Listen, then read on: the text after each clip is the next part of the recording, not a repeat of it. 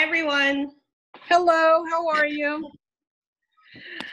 Thank you so much for joining us today. I'm so excited about this. This is our second web series, and so I'm going to introduce our guest moderator, who will then introduce our guest designers that we have this week. But first, a little bit about myself. I am a former interior designer, and I now work with Schumacher as a team lead for Northern California. So I'm part of the team that's organized this web series and gets to meet all of these lovely ladies in advance. So a little bit about our guest moderator. We have Gail Davis joining us again. Gail is known for creating chic, polished spaces that deftly layer vintage components with contemporary pieces and striking color palettes with doses of strong pattern. Her rooms are all at once welcoming and refined. Her successful career in fashion at Saks Fifth Avenue led her to eventually work with Bunny Williams and David Kleinberg before founding her own design firm. Her work has been celebrated by House Beautiful, AD Pro, Domino, and more. And she also hosts a phenomenal podcast called Designing Perspectives, which she launched last week. Thank you, Gail, so much for joining us again today as our guest moderator. I'll hand the mic over to you so you can introduce our guest designers. Okay, thank you so much. Welcome, everybody. Happy Tuesday afternoon, even though it feels like it's... Can you hear me okay? Yes. Hi, you can hear? Okay, there we go. I can see everybody, everyone's beautiful face. So today, I have 4 amazing women with me. I can call them all my friends, super excited. We're gonna have fun with this, and then we're gonna toast at the end because this has been a trying day, I guess, for all. First up is Joy Moyler. I'm going to read everyone's bio. Is known for rooms that are once welcoming and chic, marked by strong forms, luxe finishes, and thoughtful details. In her more than 25 years in the industry, Joy has worked with everyone from Ralph Lauren and John Saladino to Skidmore, Owings, and Merrill and Con Peterson Fox, and she was the lead US designer for the Giorgio Armani Interior Design Studio. Joy has designed spaces for a who's list of clients, including Leonardo DiCaprio, Harry Winston, and David Geffen, to name just a few. And in 2019 was selected for both Elle Decor's A-list and the Hollywood Reporter's list of top 20 designers. She's currently working on a wide range of projects, including a seaside villa in Portofino, Italy, a private apartment in Paris's Hotel Plaza Athénée, and a golf course club in Moscow that features a Jack Nicklaus design course. Next up is Beth Diana Smith, or BDS Studios, creates supremely stylish spaces that effortlessly blend influences, cultures, and eras. Her dynamic use of color and statement making art, combined with her insistence that rooms be both fun and functional, have made her highly sought after for a wide range of clients. After a successful career in corporate finance, Beth pivoted to interior design, and she's been blazing a trail in our industry ever since. She's been featured on HGTV and NBC, as well as in such publications as House Beautiful, Elle Decor, and Real Simple, and is regularly selected for New York City's taste-making annual Design on a Dime fundraiser, where her booths are always among the most hotly anticipated. Next up is my friend Eneia White. She has fresh designs, modern rooms with a classic sensibility and an irresistible dose of glam. She received her Bachelor of Fine Arts in Interior Design from the Art Institute of Washington after working in Los Angeles and Washington, D.C. Absorbing the unique aesthetics of both locations, she settled in New York City and launched Eneia White Interiors in 2018. She has been featured in such publications as Domino, House Beautiful, and Dwell. And don't miss her video on House Beautiful, featuring Dollhouse Project that she did for them. It was super fun and amazing. Quintel Gwinn, here we go. Designs exuberant spaces infused with sophistication and warmth. She holds a BS in interior design and an MA in interior architecture and design. and started her career at a firm working on large-scale commercial and residential projects. She established Quintel Gwinn Studio in 2014. She worked with leading brands such as Restoration Hardware and Pottery Barn and launched a home stylist program for West Elm stores across the country.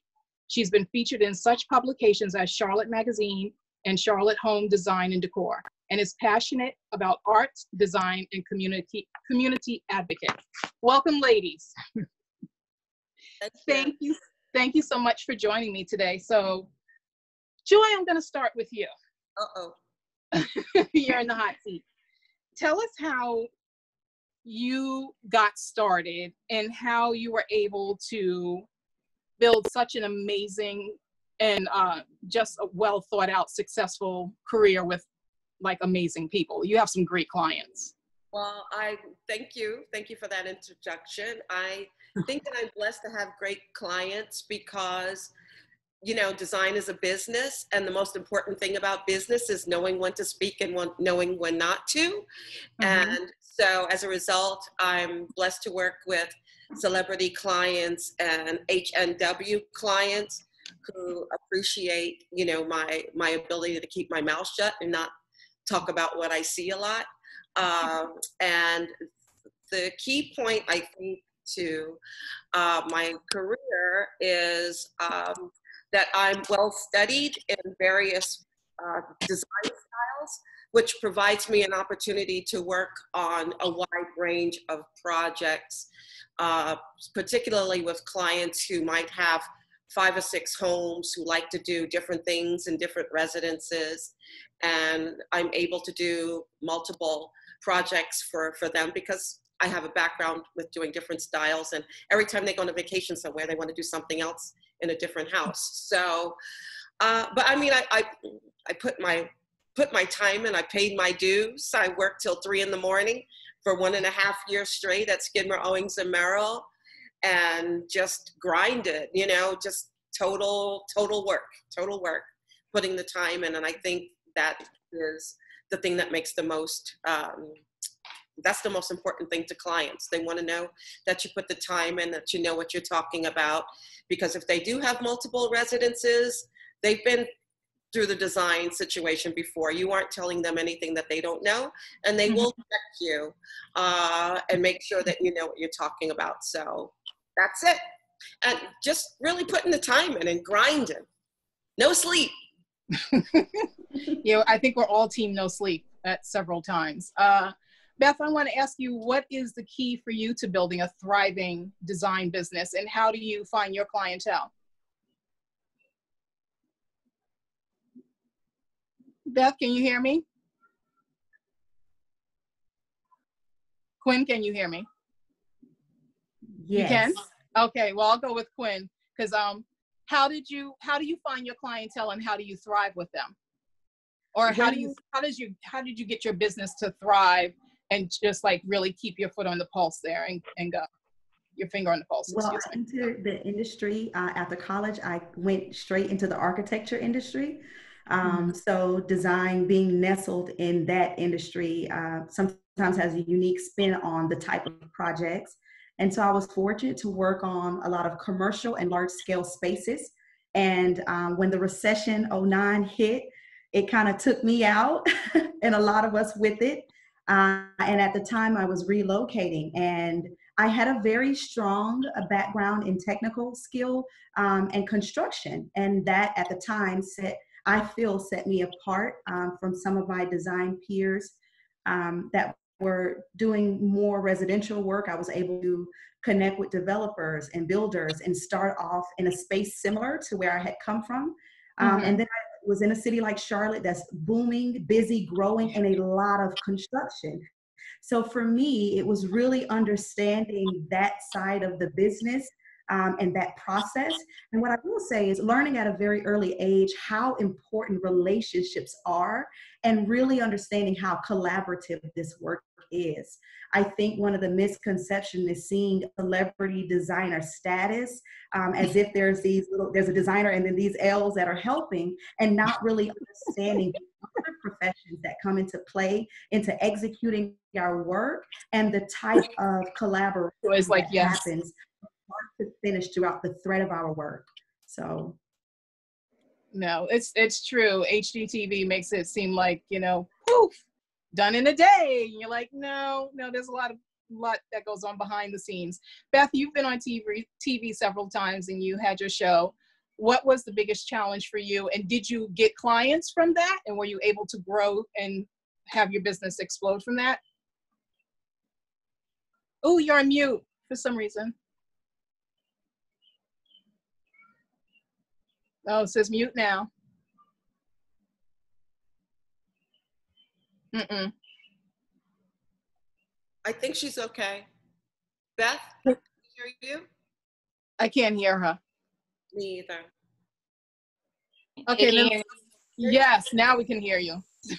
Sorry, my phone rang and it threw all the audio off. I was just talking to her. Wait, that? Technology.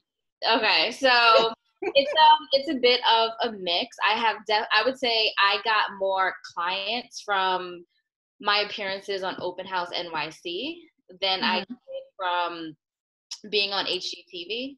And I'm actually getting my preferred clients from Open House NYC. It really just boils down to what my preferred client is, and they seem to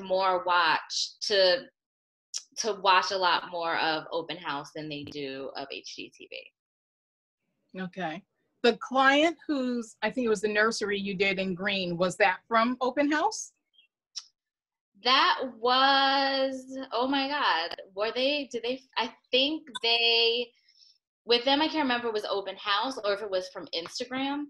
Uh-huh. But they reached out specifically because of my aesthetic. So I feel like either way, if they're following me from Instagram or from Open House, you're seeing really me. What appeared on HGTV was not my aesthetic and not my preferred style. Okay, that's fine. Oh, Eneia, how are you, my friend? I'm doing well. How are you? Okay. So let's talk about your business, because people can find you on Instagram and you are ruthless with the Instagram. Like, you are just, every time I turn on, you're like doing something, showing something. Your sketches are amazing. How are you allowing your business to thrive from that? How are you finding your clients? Are your clients finding you actually on your Instagram stories? And are you growing your business more from there, or is it from one-on-one? You tell me. I think, like Joy mentioned, people want to know that you know what you're doing. So I try to leverage, like Quinn said, my background. I can do construction drawings. Let me do a time lapse of me sitting here at 2 a.m. And then they're like, oh, she can do this, she can do that. How'd she learn that? Let me look her up. Let me go find out how she knows what she knows. And then by that time, they're knee deep in content and growing an obsession with just the life of Instagram and what it's like to design in New York. So I think that's been my spin, like kind of like lifestyle meets a little bit of influencing meets what the design world actually is. It's beyond the pretty room. Like, let me show you what we actually do, like how we sweat, why we sweat, and what it looks like in the end. So that's been Instagram has definitely been a business builder for me.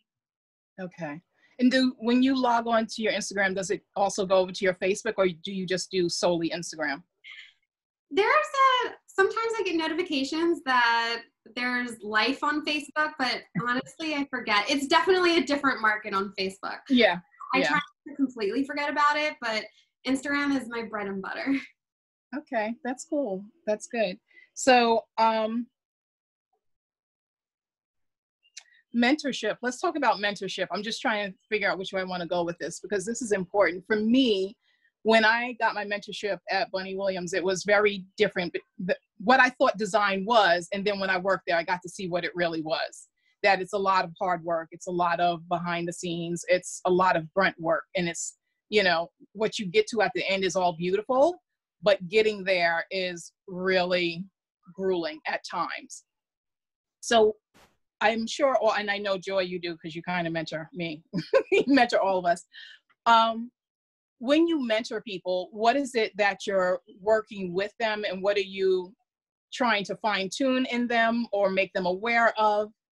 And who were your mentors that motivated you? And I'll start again with Joy. Yeah, from the very beginning, one of my most cherished mentors was a gentleman by the name of Davis Allen. He worked at Skidmore, Owings and Merrill. We were there at the same time, and he was a much older gentleman, and he was famous for designing furniture for Stendig, and just a supreme interior designer and the perfect gentleman. And he really just took me under my wing my third week at Skidmore, Owings and Merrill, and just taught me so much about the production of furniture, the process of furniture. I had a second mentor at Skidmore, Owings and Merrill, also another gentleman by the name of Michael McCarthy, who was a partner and one of the most fastidious interior designers I've ever met in my entire life. And he was an absolute perfectionist, and he was totally obsessed that I know the difference between McElroy Pomelet and Sapelli and all these sorts of things, and just finishes and mortise tenon joints. And he would send me off to find something. And if he wanted something that was, you know, Elizabethan or Rococo or whatever, you better bring back the right thing.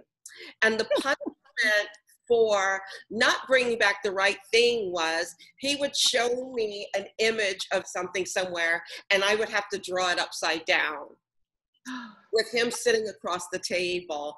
And so to this day, I draw elevations upside down with clients sitting on the other side of the table from that training.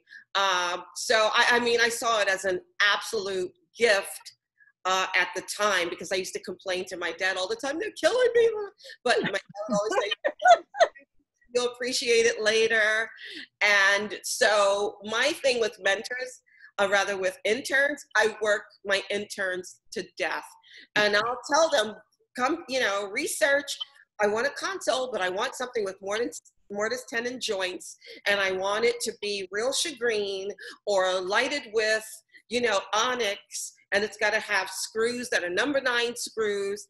And I insist that, you know, they bring this back. I think it's part of their development and training that they have to dig deep. Just don't go on Instagram and find me a table, you know, or something like that. So, and when I was with Giorgio Armani, the head of the design studio, I used to get in trouble all the time with HR, because they would say, well, interns, they're not really supposed to work. You're leaving them. And I said, you know, the real world is about work. It isn't about, oh, let me sit in the corner and nice magazine picture and give it to you. No, bring that thing back. And so I tend to be really hard on people, because I just feel that education in your field and your craft is exceptionally important. I don't want to work with someone who's an interior design enthusiast who think they might want to get into interior design, because I don't want to go to a cardiologist enthusiast, you know, to, you know, have a heart transplant or something, right?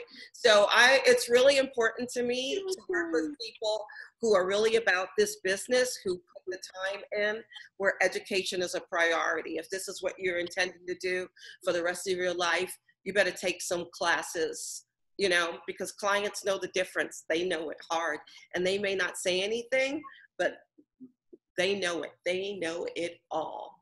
Can I just say that's so interesting when you speak to people today, and especially, you know, when they're like, I'm a designer, and you're like, okay, where'd you go to school? It seems to me, a lot of people are like, well, school's not important. But I was like, you still need the foundation, and you still need to understand what you're doing. I mean, you just can't just go out there, and just because you can pick colors and put them together, it doesn't make you a designer. You're a decorator. And what I say to that is, fine, don't go to school. Those clients are coming to me because they know that I've, you know, put 30 years in and know multiple styles. So I say, yeah. Go learn interior design from Instagram and looking at a couple of magazines. That's good for my business. Beth, what do you have to say to that? Because your face is just making all these expressions. I can't help because I love Joy, so I'm just like enjoying listening to her taking it in. First, let me give the disclaimer that I know some amazing designers who have not gone to school for interior design. Right. But for me, for someone who came from a background of corporate finance and accounting, obviously my personality likes technical stuff. So when I thought, you know, I'm going to make interior design a side hustle, because I was not supposed to be doing this full time. I was supposed to be in corporate finance. I went back to school nights and weekends. I went to New York School of Interior Design, and again, nights and weekends until I got a degree. But that's because I like that technical education. I wanted to know the history. I wanted to surround myself with other people who were learning the same way that I was, and then listening to a professor. I wanted to learn codes. That was for me, but that's just my personality. Once I realized that this was something that I wanted to actually do and not chase that very delicious corporate paycheck anymore, I was very happy that I had already started the process of going to school, because at the end of the day, my corporate job paid for most of my interior design degree. So it's part of the hustle. You got to work the hustle. Right. So for me, I think it's really, really important. I have never worked for someone else in interior design. So I went from being in school and launching a business to figuring out a lot on my own, but also building relationships. So I can ask those questions like, do you have a recommendation for this? But it's also about give and take. And part of when I was listening to Joy speak, I think what's really important that I kind of want to highlight is, even if you choose to go to school or not, and you are looking for someone to mentor you, because I get the emails and I get the DMs, someone will be willing to help you if you're coming from a place of giving versus receiving. Please don't send any more DMs. Hey, how did you start building your relationship with vendors? Can I get a salutation? Say something. It's really about how you speak to someone. So I think that's really, really important to keep in mind, that approach someone how you want to be approached, because people are willing to help you if you need it, but just got to be sweet about it. This is true. Jumping to sweetness, not that you're not sweet, Quinn. I want to speak to Eneia about, I'm going to get to you, Quinn, but I want to speak to Eneia because she does some amazing sketches. And when Joy said that she sketches upside down, I'll never forget Professor Harding from NYSA did that to me. And I was just so gobsmacked watching this man talk to us and right side up to us. Just sketching, and it was all perfect. I'm like, how do you do that? So Eneia, do you sketch upside down? You know, when she mentioned it, I think there might have been a time in class where, and my mentorship started back in college, so I'm pretty sure there was a moment when it was introduced and they just said, you know, you're gonna have to get your clients on board with your idea. And sometimes that's in a meeting or on a construction site. So drawing on the drywall, like what your vision is, or when you're sitting at a dining room table and they're looking at you like they have no idea what you're talking about, it comes down to a sketch. So 100% I sketch for my clients, not necessarily upside down. Sounds like a fun exercise. Mentorship. Who is your mentor that inspired you, and do you mentor? Do you have interns? I have had an intern. I think my biggest, what I like to give to people is that it's okay not to know all the answers, but it's up to you to go find them. So, you know, if you don't know the thickness of a wall, go figure it out. Go look it up. Go check out a book. Go to a project site and walk through. And then like Beth said, you have to give your time, give what knowledge you do have, just give of yourself. And this industry is a lot of hustle and you're always learning every day. You can never know everything. So as far as mentors though, back in college, that was the foundation. So if you didn't know the answer, they wouldn't tell me. Go measure the height of a doorknob. Go measure the height of a door switch. Just things like that got me thinking what this industry would really be about. And then I pass that on to anyone that comes into my life, whether it's a DM or email, just letting them know that that's really what the core of this business is. It's always learning. Always be learning. This is true. I think too many people come into this thinking like it's all fun and games, and it's once again, just Joy. Joy. Just saying. So Quinn, how is it for you in Charlotte, because it's booming, business is crazy out there? How are you growing your business? And are you doing all new construction, or are you doing some renovation? A lot of renovation in the form of adaptive reuse. So I've got a lot of commercial-based spaces, old churches. It's about 3 projects on the boards now that are converting old churches into community space centers, tech hubs. So that's exciting. But it leads me into my thoughts and remarks on how I approach mentorship. And it's funny that you were like, it's not that you're not sweet, because I'm a very fun, down to Mars girl. But when it comes to business, I am all business. And so, like Beth mentioned, I do have people reach out to me all the time with DMs and emails. I have a large pool of college students that are looking to fulfill their internship requirements. Just last summer, I had an intern from Iowa State come for the summer for 9 weeks to fulfill her internship requirements. And so one of the ways that I've started to respond or approach the mentorship conversation is hearing somebody out first in that first minute, but then pushing the questions back on them. Because I like to remind people, like, this is a mixture of coaching, construction knowledge, and business. And so before we even talk about what you might want to do or what you may or may not be able to offer, we have to like realize and through one another and through your personal individual approach to the work, think about whether or not you're coachable. Some people are not ready to be coached. People are not in the mindset of working underneath someone. I've had interns that were 20, 30, 40 something. So just reaching across the gamut and realizing that it depends on where people are. So I like to probe them with questions like that. I also do my best to acknowledge and highlight the parametric differences between educational experiences and real world experiences. I don't think that people that are thinking to get into this industry or under their studies realize how vast and different it is when you're in a learning space versus being in a real work space and you're dealing with people's personal lives and budgets. It's really not a game. And so the other thing that I try to get people who reach out to me to think about is an internship and apprenticeship has work-related or work situationships attached to it.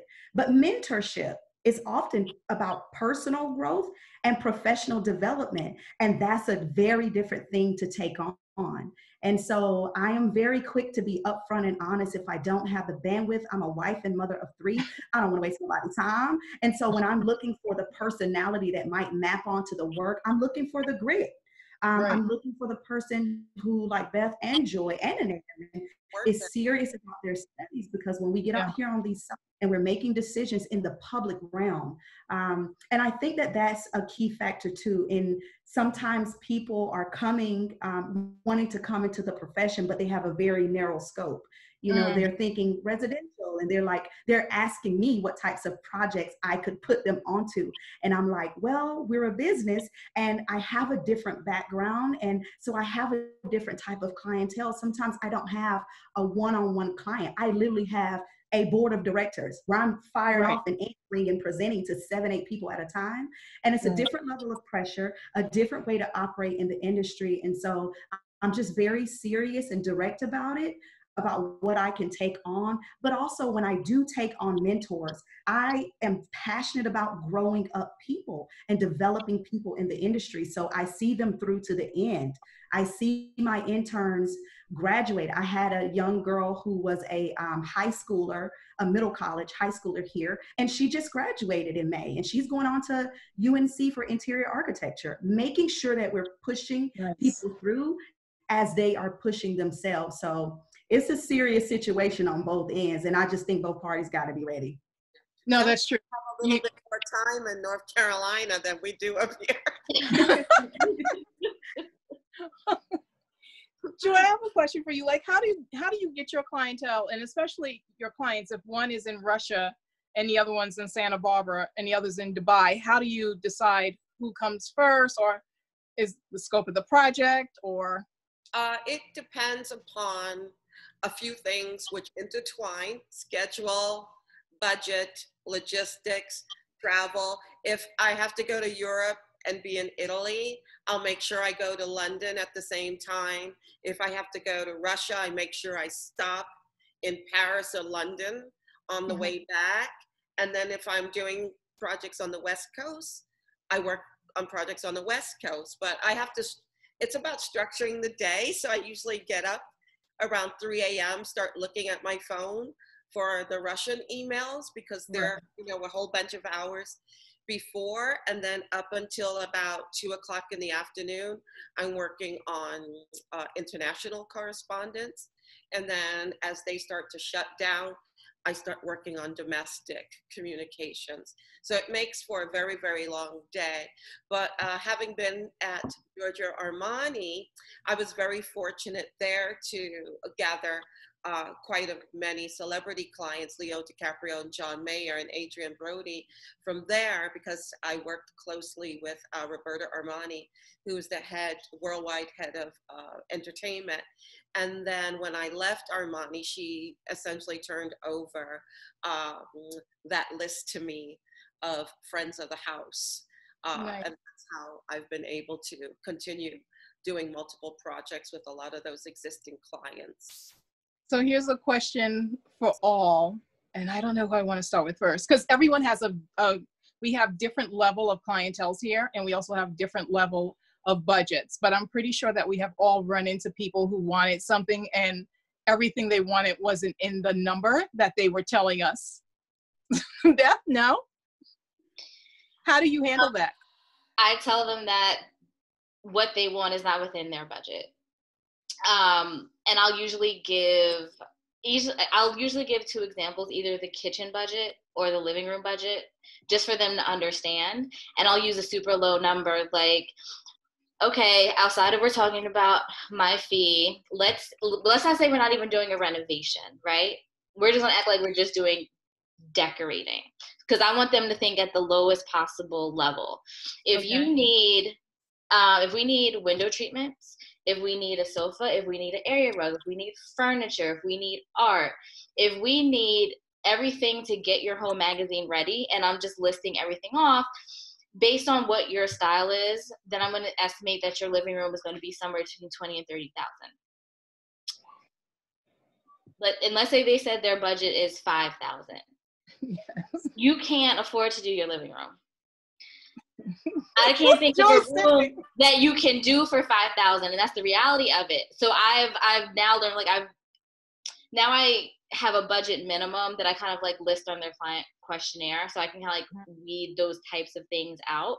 But I'll do the discovery call, and then I will explain to them, based on what you're looking for, you should expect to spend this.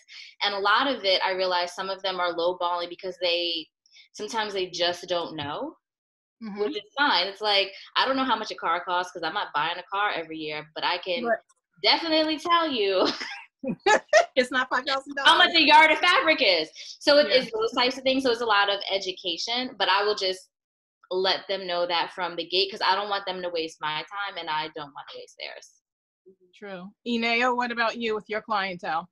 How do you talk budget with them?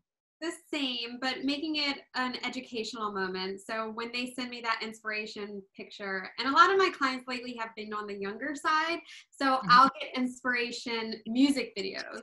The latest was the Drake video, and they said, this is my inspiration. And I said, okay, that $10,000 number that you gave me won't work, but here's why. You have really expensive taste. That sofa, you love it so much because it's custom, and it has everything about it is well beyond the number you quoted. So let's backtrack and look at some inspiration and get feedback that way. So just making it a fun educational moment and really pulling from their inspiration and figuring out how we can arrive there. Or maybe it's, instead of doing your whole house, let's just focus on one room you're going to spend a lot of time in. Are you adverse to doing one room at a time? Or do you want the whole project, the whole house? Well, eventually I would love the whole house, but the bulk of my clients right now are young first-time home buyers, young families, and I'm content starting there. It'll be great to do a whole estate one day or have clients in Russia. I'm completely fine with one room. We can get comfortable. They can find the money while I'm working, and then we can move forward. Perfect. What about you, Quinn? How do you handle budget with your clients? Well, I love to use that initial consultation to really get to the meat of things. A lot like Beth mentioned, being able to assess their aesthetic and what they're going for, and off the bat say, here's a ballpark figure that you may or may not be able to do this thing based on what you're wanting to do. But also, like Eneia mentioned, approaching it from an educational, so it's not about feeling like you can't have something or you don't deserve it, but just being straight with the numbers, straight about design fees and my process and how we work as a team, so that you understand where all of the costs are coming from, and being very transparent in outlining a proposal. I think that people have experienced distrust and dishonesty in the industry from designers and also contractors.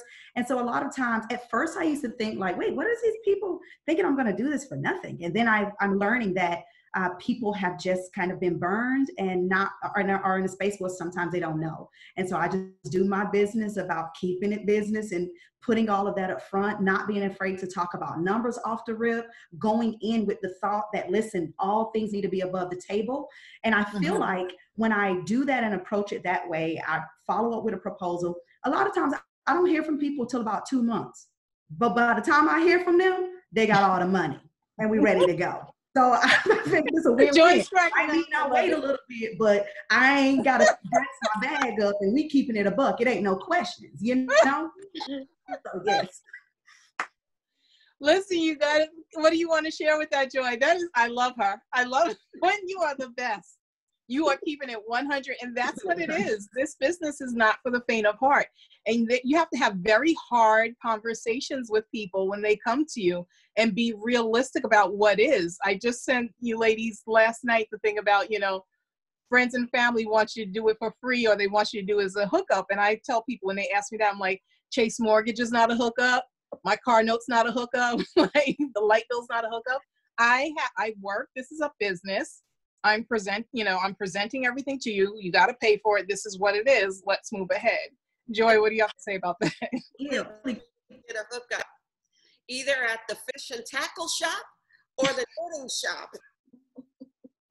But also, Gail, in the spirit of keeping it 100, really, because I know my peers are watching this. So there's that conversation too.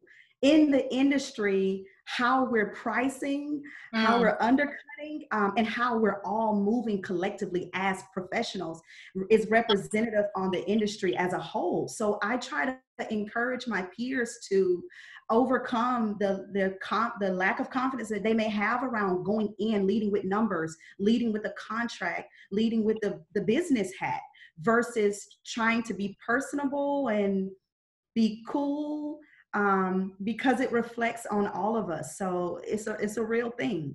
Yeah. And I think it's really important to come in early with the numbers to give people a general idea. As interior designers, it's not our role to really price things with respect to construction, because we're not supposed to do that. And I really don't want to do it anyway.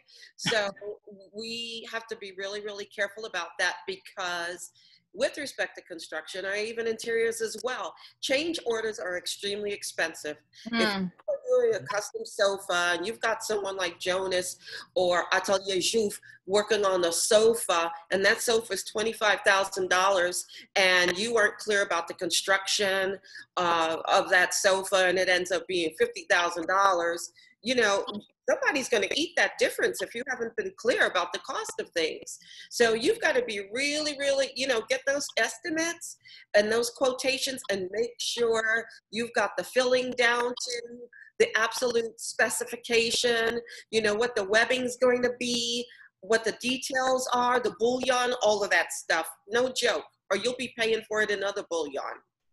What is the most valuable lesson that you learned with a client, Joy? That my Russian could be better, because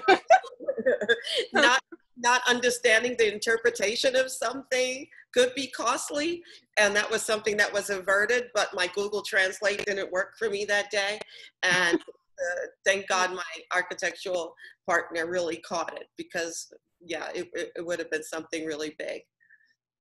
Well, what's the most valuable lesson that you have learned since being in business, Beth? Oh God, that's a good question.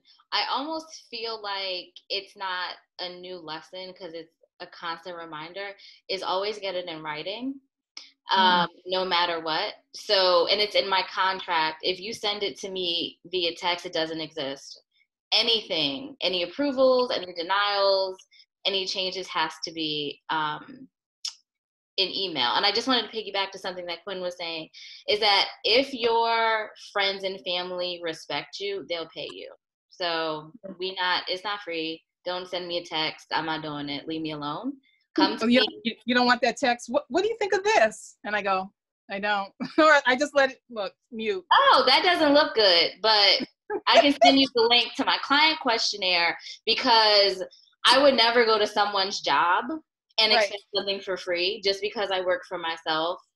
You have to give me the same amount of respect, because to something that you said, Gail, I can't go to Chase Mortgage and say, oh, I did my friend a favor, so I didn't have to work on the people that were paying me. They would hang up on me. I would hang up on me. So those are the things to really think about. I think that's also that's probably a constant lesson too, is that you got to treat yourself like a business no matter what.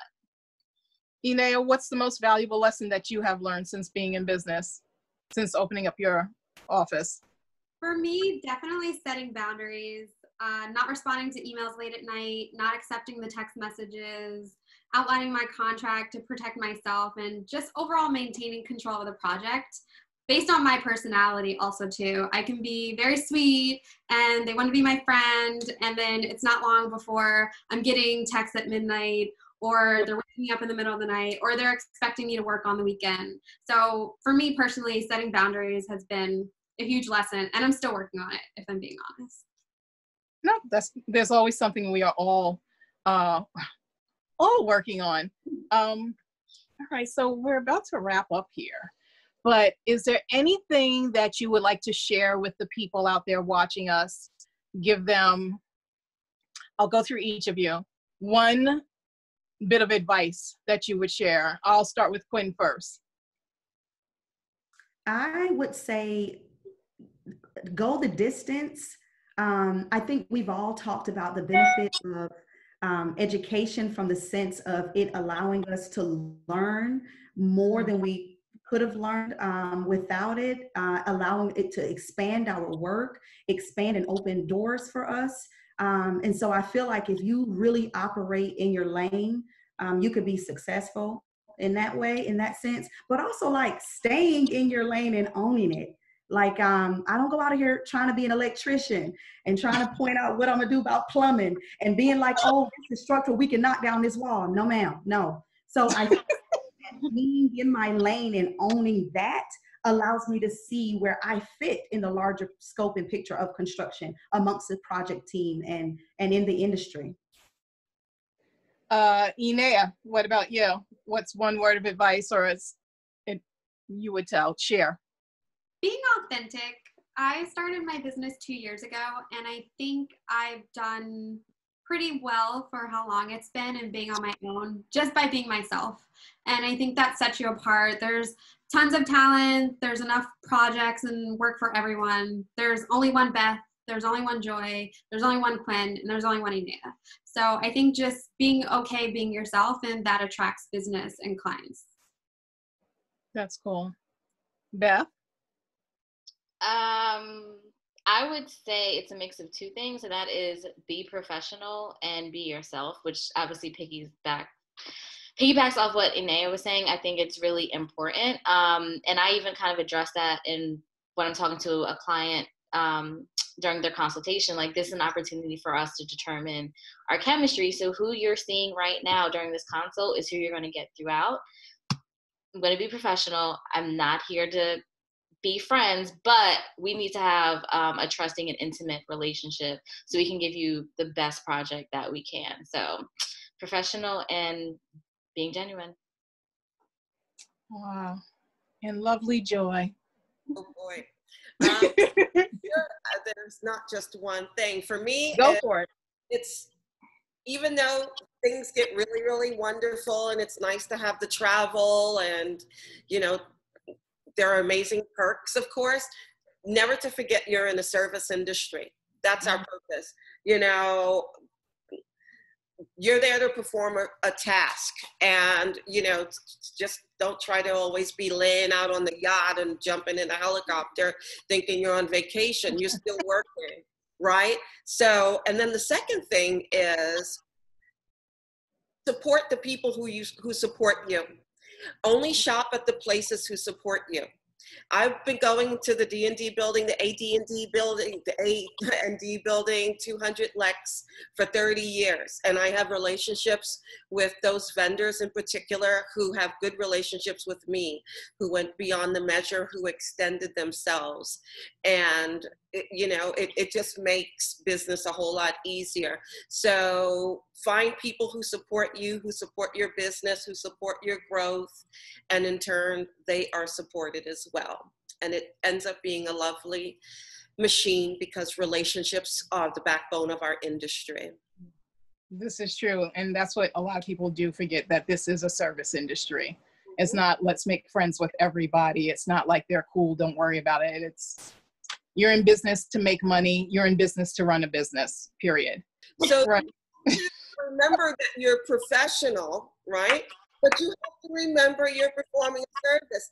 It isn't about ending up with people. You're there to perform a service, and people have to respect you as a professional, regardless of the circumstances. And sometimes you have to check people on this, but at the end of the day, know that you're a professional and it's a business. Well, ladies, I want to thank you so much. I've learned so much from you. And especially, I like you all lead. Are you going to get your glass? Sorry. What are you getting, your glass? No, I said I forgot for a second that we weren't the only ones. No, I know, right? No, but it's fine. You know what's really great about this is that I just had a conversation the other day with a different designer, and they were saying you're not supposed to lead with you're not supposed to talk about money with your client. And I was like, well, then how do you know what the budget is, and how do you know what you're dealing with? They're like, no, but if you lead with that, you're going to turn them off. I was like, well, then I'd rather them go away. I don't want them thinking I can do something. They're going to give me this big number and then they want to guesstimate. Look, and it's like, yes. So I feel refreshed that all of you talk about money, you lead with it, and you're right up front with it. This is the problem with the industry. There needs to be some consistency here with that. And that's what I'm going to leave on. So, ladies, thank you so very much. Cheers to you all, and to those out there. Thank you for joining us. Until next time. Until next time. Thank you, everyone. Thank you. Y'all were the best. Bye.